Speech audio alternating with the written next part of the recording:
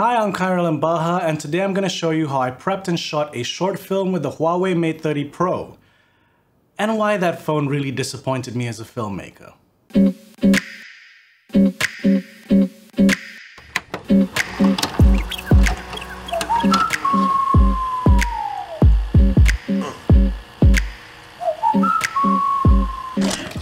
The HUAWEI Mate 30 Pro was released in Malaysia in October of 2019, retailing at approximately 3,700 ringgit or less depending on where you bought it and what deals were available, which in US dollars works out to under 900 bucks, so we're talking flagship phone prices. And about a month prior to recording this video, Huawei in Malaysia teamed up with a local production company to commission 5 local film directors to shoot a short film with the phone.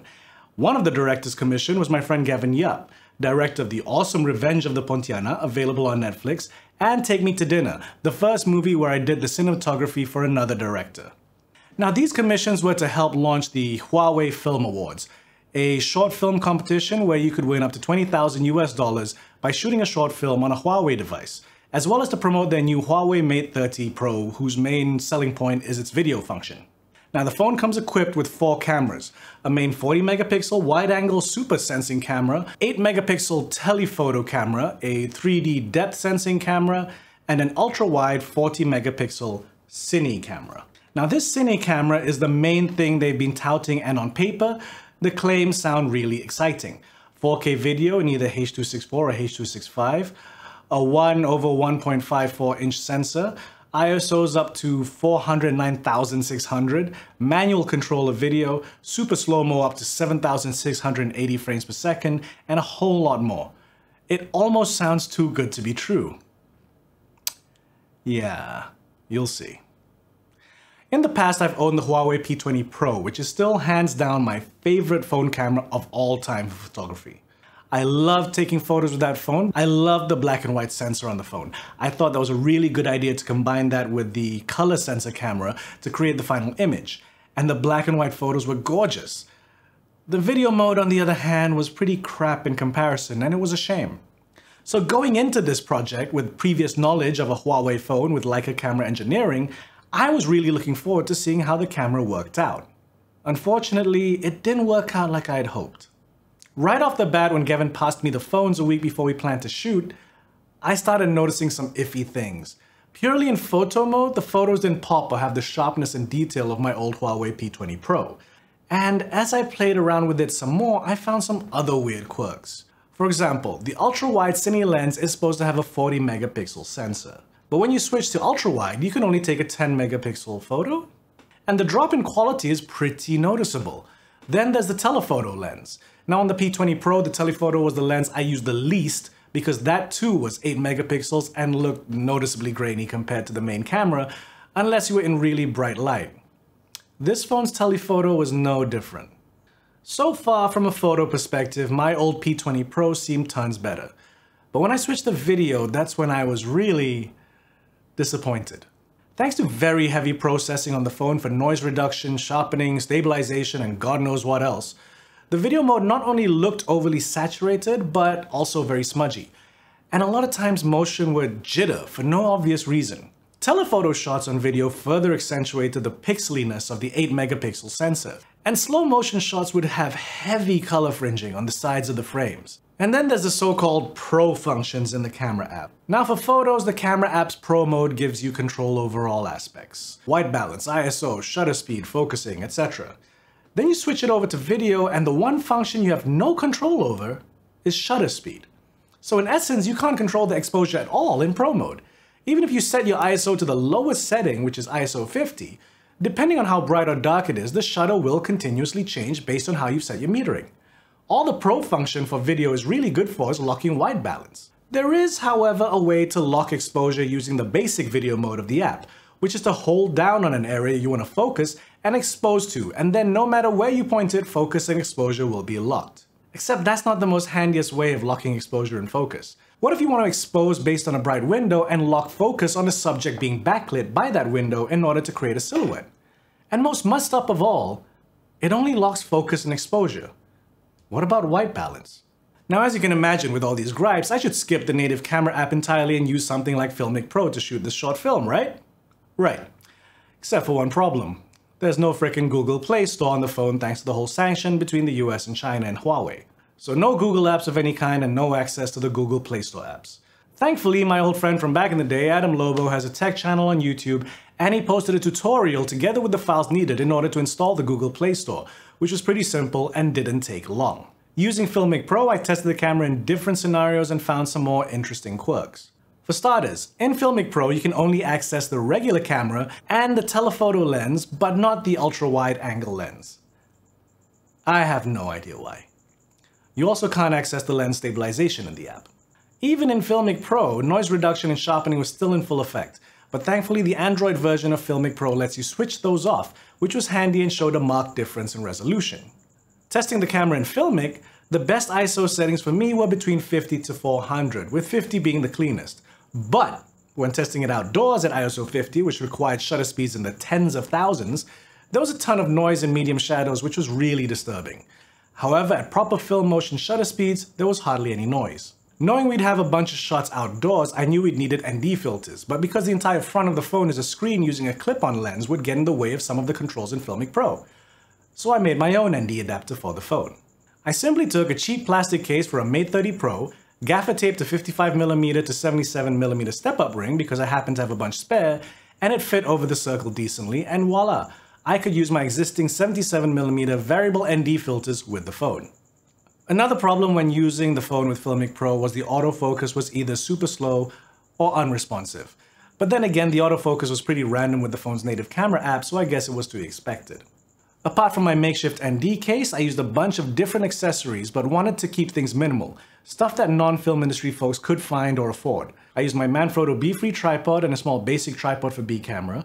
I had a bunch of phone tripod mounts to attach them, a little Edelkrone rip-off tilting base, 2 Yongnuo YN-216 LED lights, 2 rechargeable small LED panels, 1 Aputure 527W LED panel, an LED bar light that I got at a street market, an IKEA lamp with a large LED bulb, some fairy lights, and a Godox SL60W LED COB light, which I guess is the fanciest light in the bunch, but also very cheap. In fact, I think it's cheaper than the Aputure 527. I only brought 2 light stands and some small clamps, and for moving shots I had a FeiyuTech Vlog Pocket Gimbal and a Ulanzi phone rig.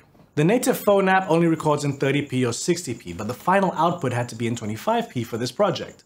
Thankfully, in FeiyuTech Pro I can change the frame rate, so I set it to 25p 4K and locked the shutter speed to 1/50th. Now, if FeiyuTech Pro really can't access the ultra-wide cine lens, then we were shooting using the main camera that has a 27mm equivalent lens at f1.6. Because the aperture is locked and the sensor is quite big for a smartphone, there's actually quite shallow depth of field, and you want to get the focus locked on your subject right to get the sharpest image possible.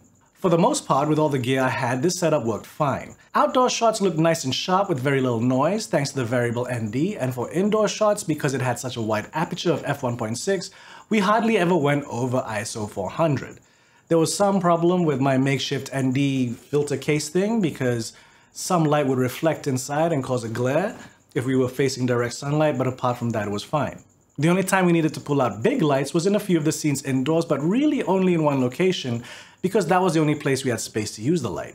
The short film was called Chasing Santosham and was about a sound engineer whose passion is to record his own music, but has to supplement his income with dull VO recording work, and was shot in mainly 2 locations and the exteriors of those locations.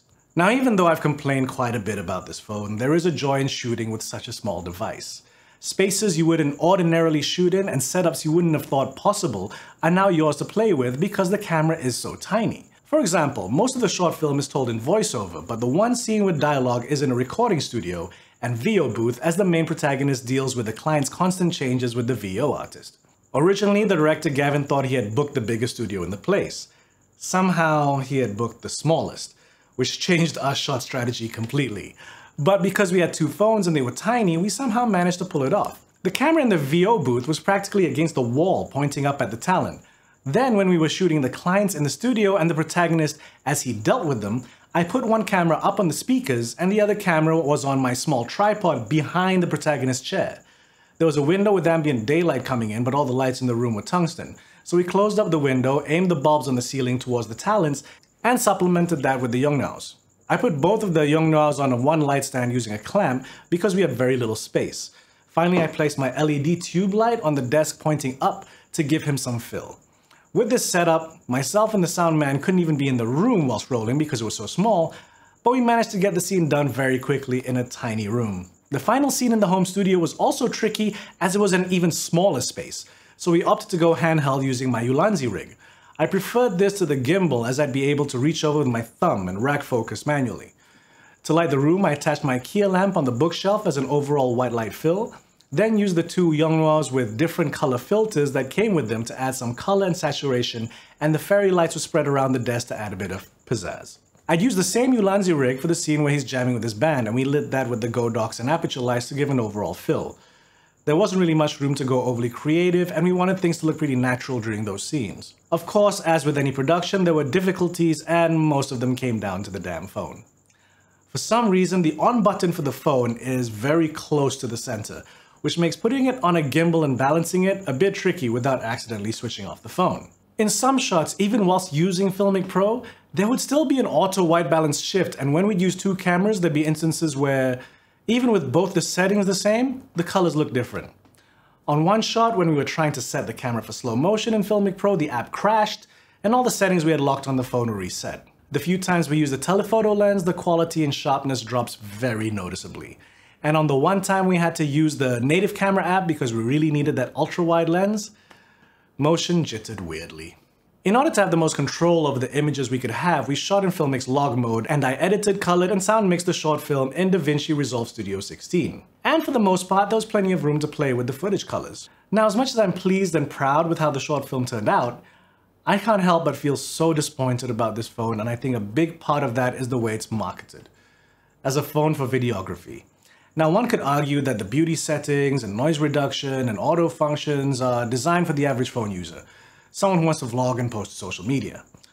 Maybe so, but even if you're a vlogger, I assume you want people to move the way people move, not jittery like an old Max Headroom skit. My beloved P20 Pro was marketed as a camera for photographers, and it delivered. This does not. I don't understand why the Video Pro mode on the camera app doesn't give you actual manual control. In fact, I don't understand why the video mode on the camera app of any smartphone doesn't give you actual manual control. An app already exists that can do it. It's called FeiyuTech Pro. It boggles my mind that you can't make your own version of it and put it in your phone, or work together and license with them. I don't know. And if you can't offer manual control and all these things that I'm talking about, then just don't market it as a phone with awesome video functions. It also confuses me because most of the reviews I've read about the camera on this phone have been incredibly positive, which makes me wonder if I'm expecting too much. I honestly don't think so because I've had experience with an older Huawei phone, and that phone took much better photos than this one with its fancy new technology. There's so much about the Mate 30 Pro that disappointed me. The false advertising of its video mode, the underwhelming photos, even the design. Why the hell did you remove the volume buttons? Two buttons that did their function well, and what do you replace it with? Tap the side of the screen and the volume slider will pop up. It's ridiculous. I guess at the end of the day, it's disappointing to me because I was really hoping to be able to take videos with this phone the way I took photos with the P20 Pro. But even with my annoyances with the phone, I really enjoyed making the short film and shooting with the phone because it's something I've always wanted to do. The devices in our pockets, no matter whether they're entry-level or flagship phones, have so much potential for creativity. And everything I was doing to make the shots look decent were not thanks to the phone, but everything else. The apps used, knowing what the phone can and can't do, how we compose the shots and light the scenes. You know, if you look at it, the phone itself was simply used for its lens, sensor, screen, and storage. I'm pretty sure I could have shot the same thing with any Huawei, Samsung, Nokia, or iPhone for the past 6 years, as long as it had at its bare minimum the ability to shoot 1080 and FeiyuTech Pro worked on them. And hopefully that's what you get out of this video, that with some planning and creativity, you don't need the best phone camera in the world to create content. Because as you can tell from my comments about this phone, I really don't think much of its camera. Thanks for watching everyone, I hope you enjoyed this video. I've added some links in the description to the short film itself, Chasing Shantosham, which for some reason is posted as unlisted on YouTube, so it's instead embedded on the page for the Huawei Film Awards, which, if you're watching this before the deadline of 25th February 2020, you can enter to stand a chance to win $20,000 US if you're based in the Asia Pacific region and have a Huawei phone to shoot on. Any Huawei, but apparently it has to be a Huawei. I've also added links to some of the equipment I used for those that are interested. Thanks for watching, and again, like, subscribe, what have you, do-da-do-da-day.